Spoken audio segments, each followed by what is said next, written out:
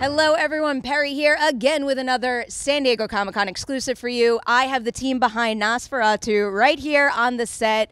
I'm very into the show, but I want to start off with you, Joe, right now, because everybody at Collider knows I am addicted to audiobooks, and I'm just fascinated by the adaptation process, and in particular, what it's like when you either watch a movie or a show before reading the book or vice versa. So in your opinion, what is the ideal way to consume both forms of this story? I don't know that there is an ideal way, you know? I mean, sometimes it's great to read the book first and then see how they realize it on the screen.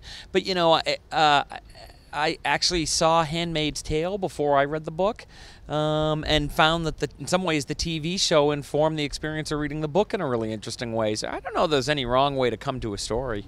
I was hoping you would tell me watch the show first and then read the book, because that's my plan. Watch the show first and then read the book. Thank you. Or listen to an audio. You guys should do the audio book, actually. You know, I'm sure whoever narrates it is great. I think these two would be great at audio books, and I definitely think they should find it, you know, read for someone, do some stories. I think that there's something interesting about, for our show, I think there's something interesting about reading the book while you're watching the show, actually, because there's... Like, I can't tell you how many times in the course of shooting the first season of the show where I'd be, like, driving and I'd be like, wait a minute, did that happen in the show or in the book? Like, there's so many overlaps and overlays and things that are, you know, echoes of the book in the show and echoes of the show in the book. And, like, there's this real symbiotic kind of, like, they're very similar, but they also are very unique. And so I feel like for somebody who hasn't come to the experience of NOS4A2 at all, that, like, the duality of those two could be really interesting, so that you could do them at the same time. Something I've never done before, See? so now I kind of want to. Try something new. Yeah, really. Right? I like that. Come on. Anyone can feel free to chime in on this. I'm just fascinated by seeing happy things like Christmas and clowns subverted into something that's absolutely terrifying. So would you agree with that? Are you guys really into, whether it's Christmasland in this case, I'm also really into things like Grilla and Krampus. Yeah, I mean, clowns are terrifying. Just look at the president. Oh, no? Yes. Awkward silence. Yeah. Way to ruin the buzz, huh? No, yeah, you know, I mean, I think that's sort of the job of horror fiction, is to take the stuff we love and trust and then ruin it for everyone. Are you guys into any specific thing that would really freak you out, that's really happy in your life right now, that if it became like a Christmas land, it might get under your skin a little too much? I feel like my dog. I was just going to say the same thing. Like a vicious pug, I think would. I think that would upset me. Yeah. Oh, now I'm picturing Cujo. What sick bastard would write about an evil dog? Really? Or an evil pug, like pug specifically. Yeah. Jumping off of that, have you guys ever thought of what your Inscape and knife might be? Because that's just something that's been going through my head a lot since I started watching the show. What's your Inscape? I don't know. I really love Elton John, and I feel like it would have to be like, maybe I'd fly through like an Elton John land, like a skyscape of just like crazy glasses and sequins and like headpieces, and I'd arrive at some magical destination where all the music was Elton's music. I think that's probably where I sit. That's a beautiful picture to have painted. Thank you. I don't know what the superpower is. But that's what I was picturing. I said it's also called Rocket Man. I wish I've Your seen 6 times. You have 6 times? Yes, Wow. I'm going to try and see it again. It's so good. I don't blame Tonight. you. Yeah, it's good. Anything come to mind? Somebody asked me this before, and I gave a really boring answer, so I was trying to think of a more interesting answer. I don't think I can top Rocket Man. Maybe an Old West town? I like Westerns. Maybe an Old West town. Okay. I'm taking my Mini Cooper and I'm driving into Halloween Town from Nightmare Before Christmas, and I'm very happy about that. There you go. I have to ask about the makeup here, and in particular, do you have a favorite phase of Charlie Manx?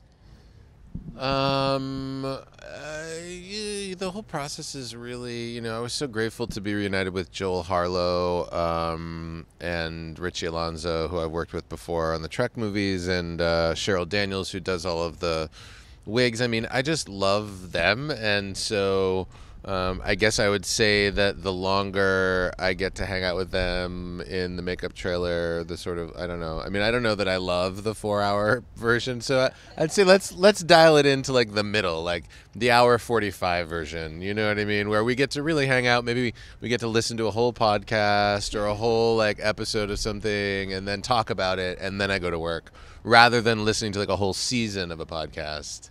And then I go to work, which also happens. Have you ever tried to use that aging face app thing? Do you turn into old Charlie Manx when you I don't use know, that? but maybe we could employ some of that technology if we get to do another season. Save That's time. Yeah, save some time. Charlie's pretty dashing at about 55. That's Yeah, He's my got a second- couple. the second- right? I think the He's second- got a couple Look streaks to- of gray. Yeah, It's I kinda- said it's this pretty to cool. Zach. That's Look kind of my favorite Charlie Manx. Yeah, I He's agree. like 60. Yeah. And yeah, he's I think he's 65 at that time. yeah, and he's 65. sort of like he's a Yeah. silver fox. He reminds me of my neighbor growing up. Yeah, It's good. and he seems a little over everything. Yeah. And it's kind of my favorite. It's Yeah. my favorite version of him. He's the most distinguished version of Yes, himself at that yes. age. I think it's true. Solid choices. Ashleigh, one of my favorite things about Vic in this, and also your performance too, is you are one of few that gets to interact and have your own relationship and chemistry with the entire ensemble. And really every Correct. single one of them does stand out. But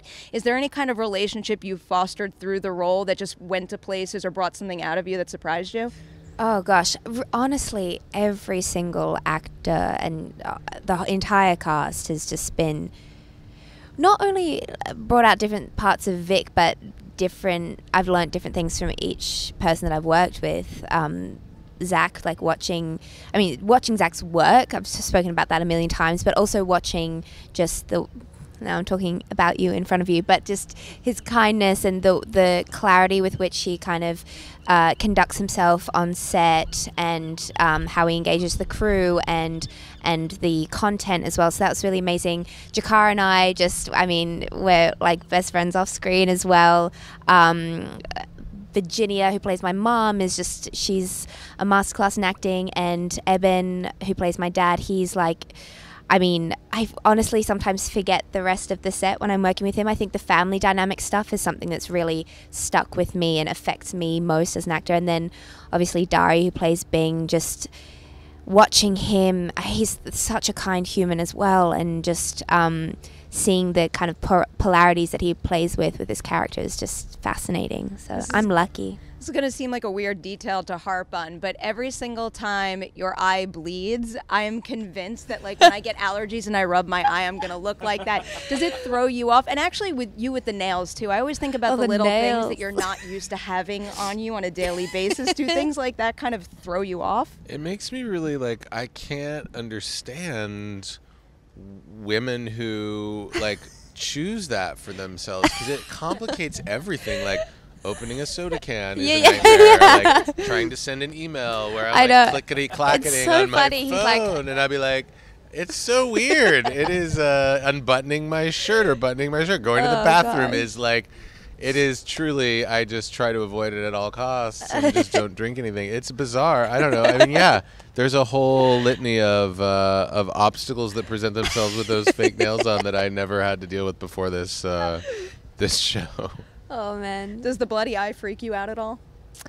Well, you know what? Putting it in, it's really strange. For some reason, eyes it makes me nauseous every time. I have to sit there a couple of moments in the chair, and I don't know what it is. It's just like a hypersensitivity towards eyeball stuff or something. But the contact guy said it happens for most people. It's a scleral lens, so it's not just a contact. It goes over the entire eye. But I'm allergic to 49 out of 56 possible Australian airborne allergens. So I kind of look like that when I'm in Australia, which is unfortunate, seeing as it's where my family live.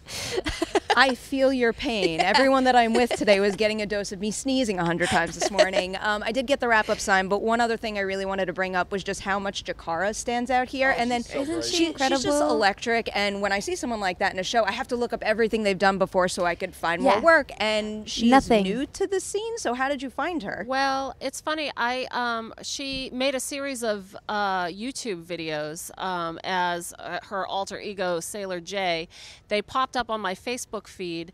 And if you haven't checked them out, you really should. The first one is must. Contouring 101, and it's Genius. Yeah. She is so smart and hysterical, and they're just really brilliant, satirical little things. And I became obsessed with her, watched all of her videos, and just thought she was kind of brilliant, and so wanted to meet her, and so said to the casting people, like, she's never done anything before, but I get this feeling she might be great. Can we audition her?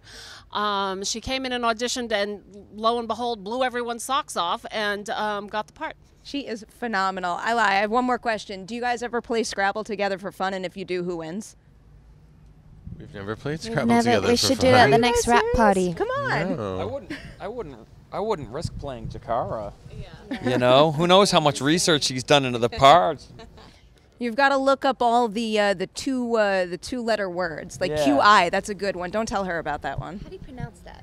Key. I'm not going to try. All I have to do is Key? play it in Words with Friends, and I'm good. Key. I would say right? key. Key. That's what I was going to guess. Let's go with key. If you guess the same and we're both wrong, I'll feel better about Okay. myself. So All thank right. you. All right, great. Thank you guys so much for your time today.